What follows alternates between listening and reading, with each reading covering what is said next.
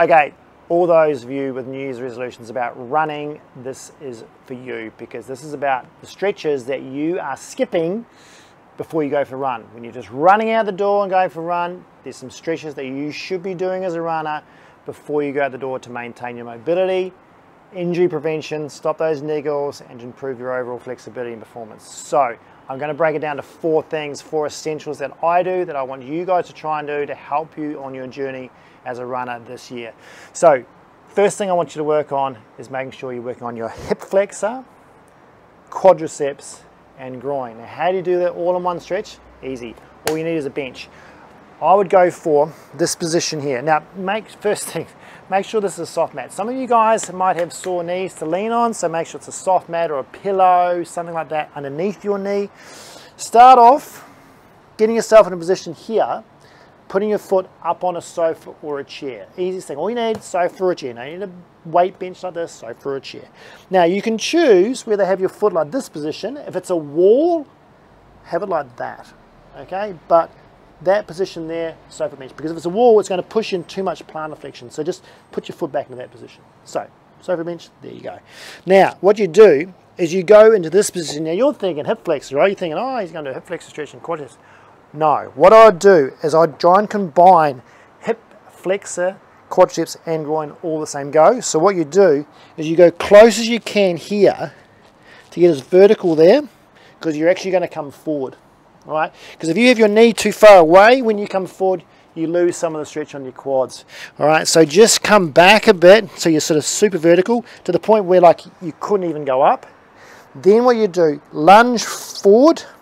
So now what you've got is a stretch on your quads and your hip flexor, and then you come down into this hip flexion external rotation stretch. So it's a combination of a quadricep stretch, hip flexion external rotation, which is going to get your groin as well. So into here, and then what you do from that point, weight bear through your hands, drop your pelvis forward as far as you can go that way. So you really have to weight bear through your hands to do it, because you want to totally relax everything on the left and the right hand sides. Okay, you can't be sort of holding yourself back. You've got to drop it forward, try and really get into that position. Now once you're in there, if you can, add on a butt squeeze on this side.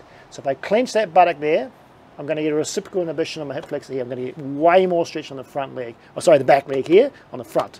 So in that position, if you can clench your buttock, some people say, I can't clench my buttock.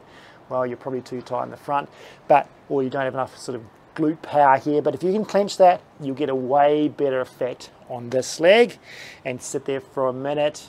Again, you're going to do 3 each side if you've got time. I suggest you make time. So people tend to just run out the door, at least get 1 round and try for 2. 3 would be better, okay? But making sure you're getting through all these 4 exercises in both sides. So once you've done that side, do the other side. It just may mean you have to get up 20 minutes earlier than if you're going for a run in the morning, right? There's your hip flexion, quadriceps, combination type stretch that just, for a runner, is the biggest bang for your buck, okay? Make sure you do that. Second thing I want you to work on is your glute and your external rotation hip mobility, which is putting yourself into a pigeon stretch. Now most people can't do pigeon stretches on the floor. We suggest you do it up on a table, especially if you're starting out with this stuff. It could be your table, it could be your sofa that you do it on, or a chair. Sofa's probably the easiest because it's in the lounge room. So what you do, put your foot, if you're facing the sofa, if I'm going to do my left side, I want my left leg in line with my right leg, so my feet are in line like that, okay? Now, when I come forward, what I want to aim for is, again, you do the same thing about weight bearing through your hands. Step back with that right foot, drop down. Now, what I don't want you to do is drop forward into there like that and push your knee forward. Sort of cheating a little bit, okay? What I want you to do is drop down over that sort of your left foot. So you come down over the left foot, bend the right knee, and sink until you feel that on that left hand side. Okay, so my knee is not compromised that position. If I don't have enough knee range, I'm still going to be fine in this position. I'm aiming, as I get better, to get my knee closer and closer and closer to the bed. The closer I get, the more stretch I'm going to get through my hip.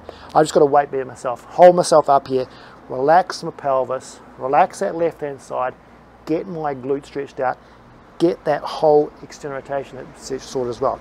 The great thing about this is if you're a runner with an old lateral ankle sprain, you'll really feel that tension out there. So when you're in this position here, you'll probably feel that old sprain on the outside of your ankle, that scar tissue there. So try and get in there and stretch that out a little bit as well. Not too much, but just get in there and stretch that out. You'll notice that one. Okay, so there's two of the most important things taken care of. Third thing in a row, calves. Can't forget that. Now, that one, you'll need a step. What I suggest you do is work on just a stair in your house. It could be a step off a gutter. It could be a sliding door you open, you go off it. Whatever it takes, just a little bit of something like this, okay? Up on the step, one at a time. Keep the ball of your foot on the edge of the step, and you've got to have shoes with this because you need the grip of the step. Take one foot forward or even off. Push your knee straight. Drop your heel to the floor. Pretend like you're putting your entire body weight down through your heel and your Achilles.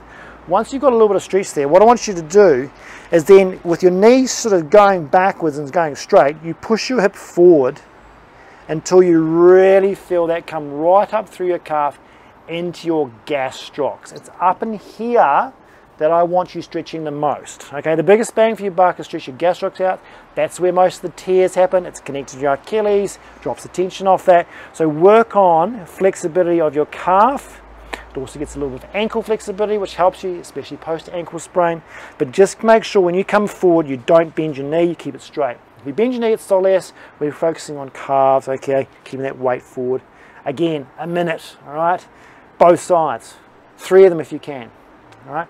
Then, I say if you've got time, try and make time.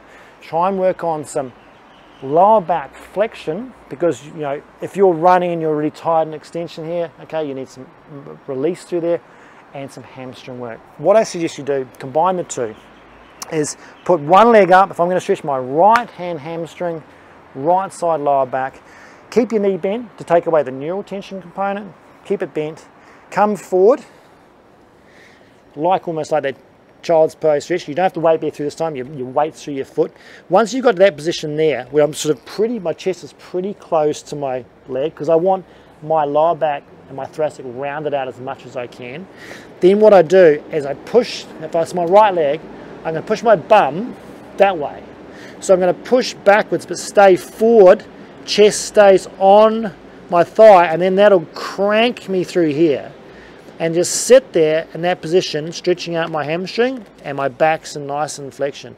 That's going to give me a lot more flexibility going this way, okay, which will make me free up in the run. So there's my sort of 4. If you're new to running, maybe you're an existing runner and you're restarting running for the year, these 4 are your biggest bang for your buck. If you're really time poor, make sure you get those done prior, so you'll loosen up the run, stop those little niggles, stop that injury prevention, or start that injury prevention, prevent those injuries. See you next time.